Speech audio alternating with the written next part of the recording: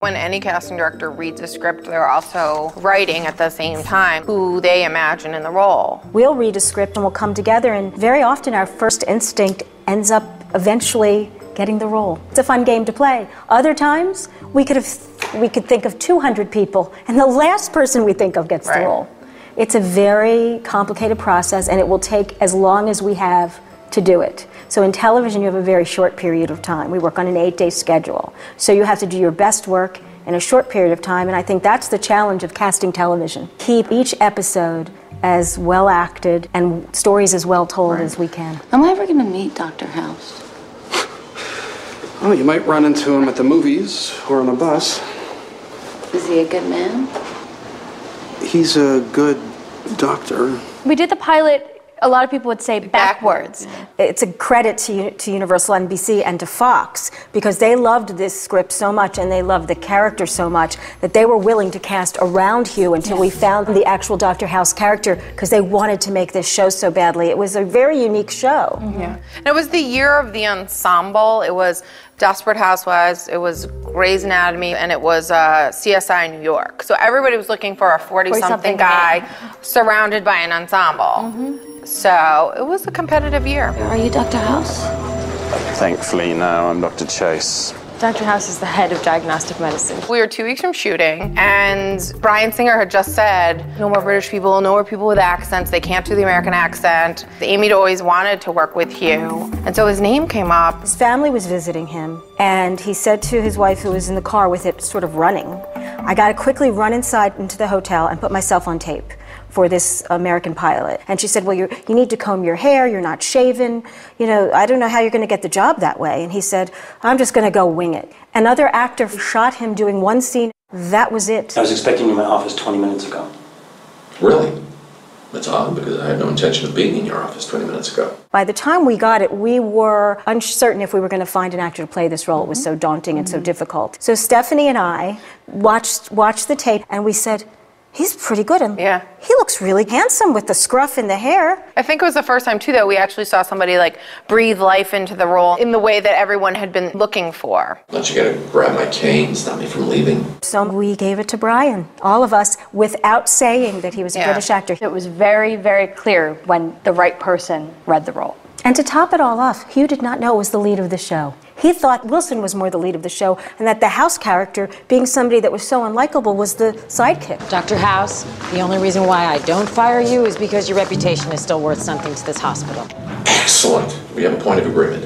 You're not gonna fire me. Omar Epps met Bryan Singer in New York. He was the second person to meet on the role, and it took the entire process of reading other people and figure things out to finally get him to test that last day. But we always kept Omar in our sights. You wouldn't let it go. You were like, it's described this way as this character with a past, and this is who it should be. I can't just break into someone's house. Isn't that how you got into the Felkers' home? And you kept calling them, and obviously it turned out for the best. Cameron, I need you for a couple of hours. What's up?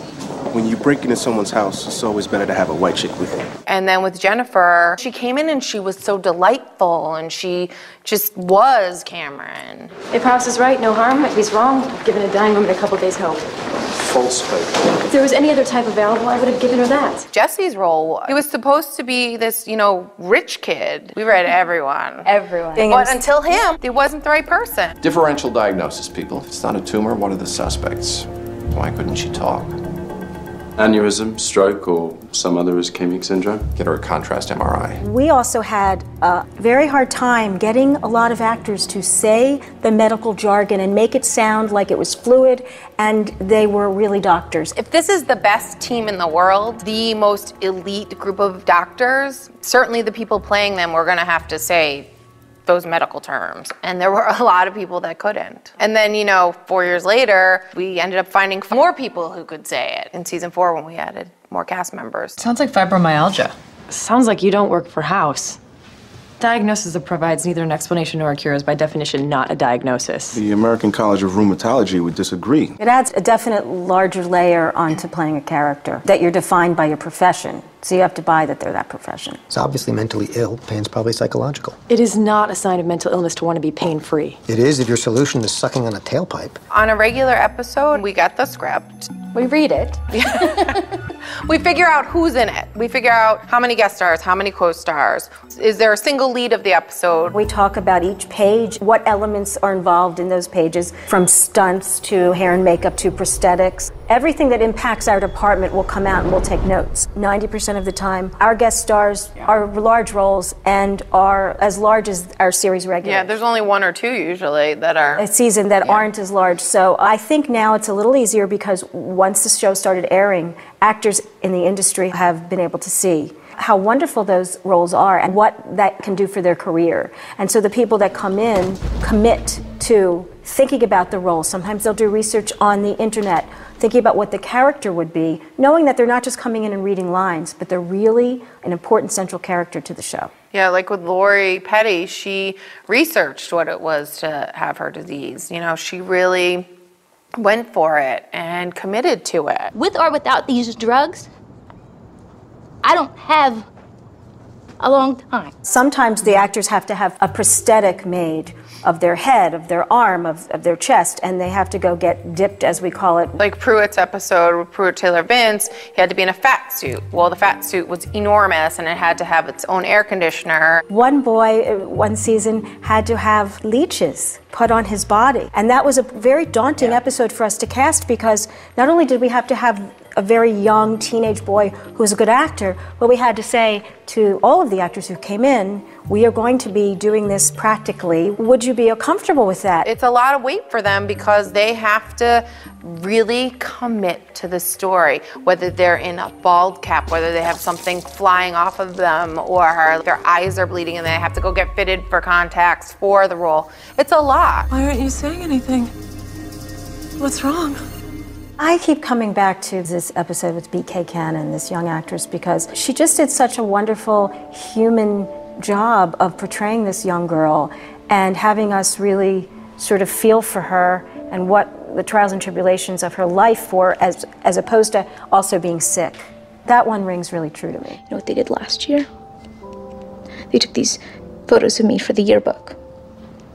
But it wasn't. It was for this website, making fun of me, calling me a pig.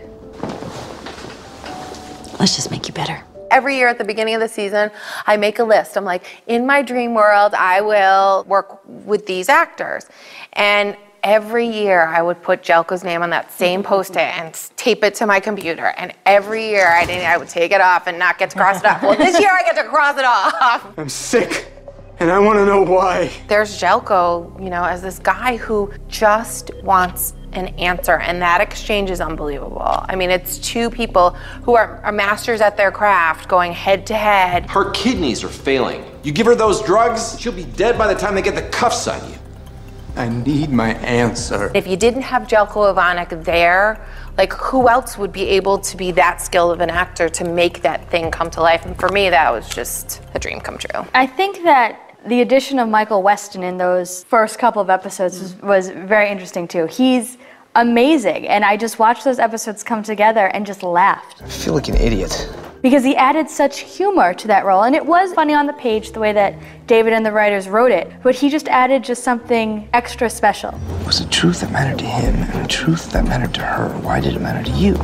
First of all, stop saying a truth. There is only one truth. That may be true for you.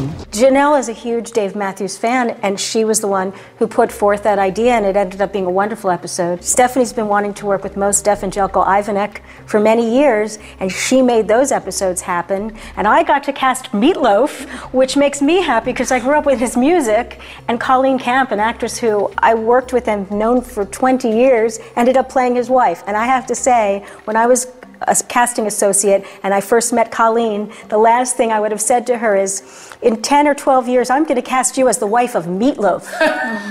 But how great is that in season 5? You're still with me.